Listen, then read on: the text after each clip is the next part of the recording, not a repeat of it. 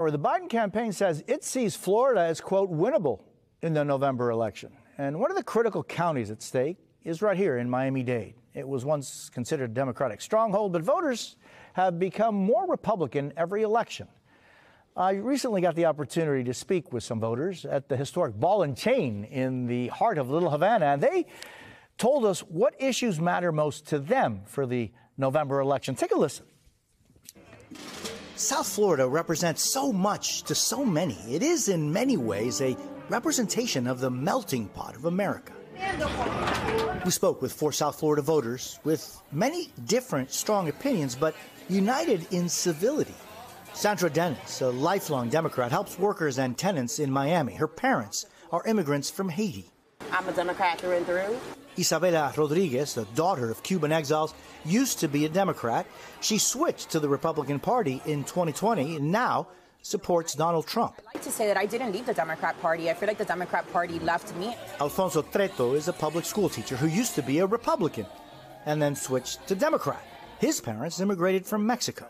I am a centralist, but I am more Democrat. And Kelly Thomas comes from a military family. She was registered as a Democrat, but then switched to no party affiliation. And I have some progressive values. I have some conservative values. Sandra, are you enthusiastic for November? I'm not enthusiastic, but I can get enthusiastic. Give us the solutions. We want to get excited about that. Are you enthusiastic about November? I am. We've seen President Biden shift. Trump is a little bit more set in his ways, and I think that's very unfortunate. Do you think that either one of them could change substantially enough for you to be enthusiastic about one or the other? No, but as a voter, I have a duty and a responsibility to vote. Isabela, are you excited about November? I'm very excited about November. I'm excited about the potential of 4 additional years under Donald Trump. They all feel the economy is among their 2 top issues that inform how they will vote in November. Me personally, I having to move back in with my parents instead of moving forward and being an independent adult. I would like to see the candidates and whoever gets in office in November to at least address affordability in housing, because I'm not really seeing that right now. What are the issues that you think most matter to you?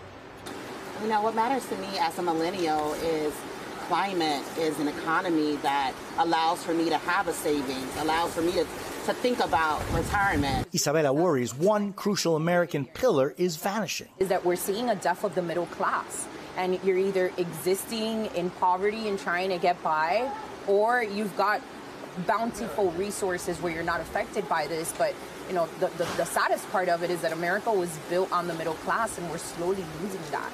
And when it comes to immigration, these voters disagree over border policies. And they also have different views about the nearly 8 million migrants who have come to the U.S. since 2021.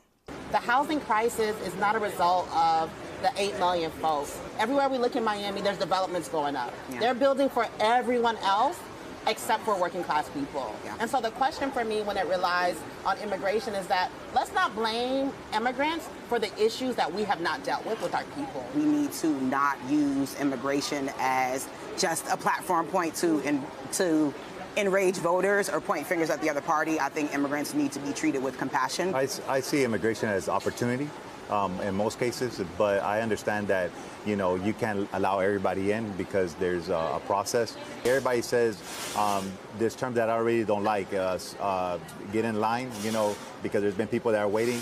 But for those people, there isn't really a line sometimes. I'm not a big fan of the wall because what is the wall really going to do? Some people come with expired visas. I have different views when it comes to the border. I think that the southern border needs to be closed. I think that it's unsafe for our country. I'd love to believe the idea that everybody that's crossing the southern border is doing so in search of the American dream, but that's just not true. I do agree with the wall. I think that it makes sense. I think you lock your doors at night to keep your house safe, and I think that we need to have some kind of measure to keep our border safe as well. With just 7 months until the November election, I wanted to know what they would tell both President Biden and former President Donald Trump. I would not talk to former President Trump. That's a non-starter for me. To Biden, you could lose this election. I think you need to listen to your constituents, housing, student loans, your foreign policies. You need to get aligned with what is happening, what Americans are saying, and he needs to rise to the occasion. I would tell Biden and Trump the same thing, which is that Americans need to come first. And, you know, of course, as a Trump supporter, I feel like Trump already does that. And I do think that he needs to talk about other issues. And maybe, you know, one that we haven't touched on is student loans. I think that that's a huge issue and something that Republicans never talk about. And I'd love to see Donald Trump talking about student loans and the housing crisis. One thing that I would tell Trump is don't demonize people who are here, you know, especially immigrants, because, I mean, we are a land of immigrants, to be honest with you. Biden, I mean, you know, I'm not too happy with everything that's been going on, but he is righting the ship as best as he can, but he has to try to get both parties to find a common ground. I would tell both the candidates to be real, to be transparent, to make me want to vote for you and not against the other guy. I want to thank those extraordinary people that I had a chance to spend part of the afternoon with. I want to bring in former Florida Democratic Congresswoman Donna Shalala. She also served as the Secretary of Health and Human Services under President Clinton, is the former president of the University of Miami. Tim Miller, former communications director for Jeb Bush's campaign. He is writer at large at The Bulwark and an MSNBC political analyst. So, Donna, you know, listening to that conversation of these four extraordinary people, it's almost as though it's really a representative slice of South Florida. And both you and certainly Tim know Little Havana well. You represented that community in Congress. What did you take away from their conversations, Donna? That it's the economy, stupid. That it's people are really concerned about the economy. You know, you didn't bring up abortion or Amendment 4 that's going to be on the ballot, and I'm glad you didn't, because my hope is that we can pass it with the votes from women and from men, whether or not they're affiliated with the Republican or the Democratic Party or they're independent. Yeah, I mean, Tim, we didn't bring up what the conversation started as is what are the issues that you care the most about? And certainly abortion is an issue very, very dear to many people and having an impact on how they're going to vote. What did you get out of that conversation, Tim? Well, firstly, Jose, I want you to invite me back to Little Havana. I miss it. I haven't been. It's been too long since I've been back in Miami. But my main takeaway from that was that Joe Biden needs to be able to create a contrast with those voters, maybe not the one that was clearly for Donald Trump, but for the rest of those voters, that he actually cares about their concerns and he's trying to address them on a range of issues, whether it be cost of living, inflation, schools, college. And Donald Trump doesn't care about them. Donald Trump cares about himself. Donald Trump cares about his conspiracies about the 2020 election. And that message seems like it's breaking through a little bit, but that's got to be the big frame for Joe Biden this year. And that's, I think, how he can improve on numbers in Miami-Dade, where he lost a lot of ground in 2020. But, there's certainly going to be some folks that are going to be MAGA there that have decided that they're all in for Donald Trump because they're America first. But for these rest of these swing voters, they need to know that Joe Biden is trying to address these concerns. Maybe he's not perfect, like that second to last guy, the Hispanic man, said. He's trying. He's making incremental change to try to improve and address these issues. Donald Trump is running to stay out of jail. That's the contrast for Joe Biden. His name is. Go ahead, Donna. Sorry, Jose. I was struck by the fact that a couple of them mentioned student loans, which Joe Biden is trying desperately to address without a lot of help out of the House of Representatives. And he's got to make that point over and over again. But it was very clear these are bread and butter issues. And I can't think of anyone better than Joe Biden who understands the working class people. And I think he will appeal to the people in Miami-Dade in particular. Florida is a bigger lift. But the contrast with someone that's trying to keep themselves out of jail and demonizing immigrants, his comments yesterday were outrageous. Yeah, I mean, let's talk about that because Alfonso, the gentleman that was part of our conversation, mentioned specifically that Trump shouldn't demonize people, shouldn't demonize immigrants. And as Donna, you're saying, just last night, Trump once again used this dehumanizing language about migrants, said that the president was creating a border bloodbath. How is that having an impact, or is it, do you think, Tim, having an impact on the people that aren't already determined to vote for Trump one way or another?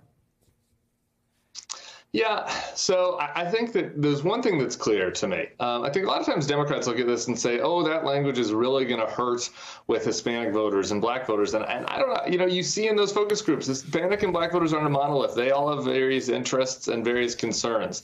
I think the one place where it clearly has hurt Donald Trump is with the suburban voters where he's bleeding, suburban voters of all races, college-educated, voters with kids. They don't like him. The way that he is as a role model, his bad character, his bigotry, that has really hurt Donald Trump and is going to continue to cause him to bleed votes among college-educated suburban voters. That's not really his problem in Florida. As far as how do you get to the more working-class voters where Democrats used to be strong and have lost some altitude.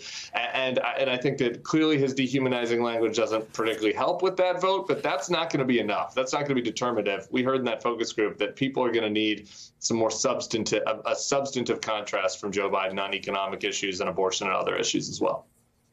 I mean, Donna, on the abortion issue, the Biden campaign says that they think that Florida may be winnable because, among other things, of the state's abortion ballot measure this November. What do you see as that having a role in the decision one way or another out of Florida?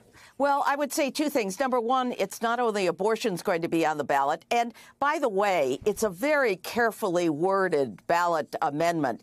It retains, for instance, the legislative language on a notification of parents or guardians for minors.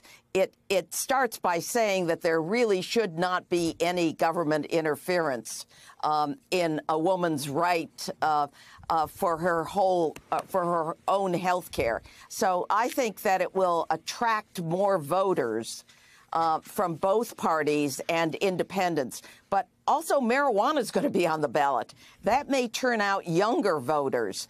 But still, Joe Biden needs to make his case as clearly as he possibly can about improving the economy, about providing opportunity, about dealing with student loans so that people see the kind of kitchen table issues as things that he cares about and he's trying to do something about. So I think it helps. But all of us who are leading those efforts, the efforts in particular for a woman's reproductive health, want to make sure that we have a broad appeal to voters in Florida.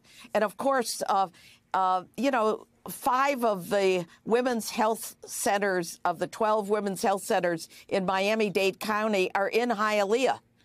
That tells you something about the broad-based support for this particular issue.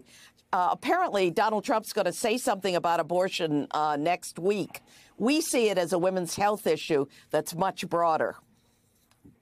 Donna Shalala and Tim Miller, thank you both so very much. Let's meet up again soon in Little Havana together. I think it's a good plan. Have a cafecito or more. Okay, but let's go to Hialeah, too. Hialeah, absolutely. La ciudad que progresa. Thank you. Hey, everyone. MSNBC has a new and improved app. You'll get real-time alerts and analysis, live blogs, in-depth essays, video highlights, and the best 2024 election coverage. Download the new MSNBC app. Here's how to do it. You tap on the App Store on your phone. You hit search on the bottom right corner. You type in MSNBC. You click on the MSNBC app. You click on Get or the cloud icon and enjoy it.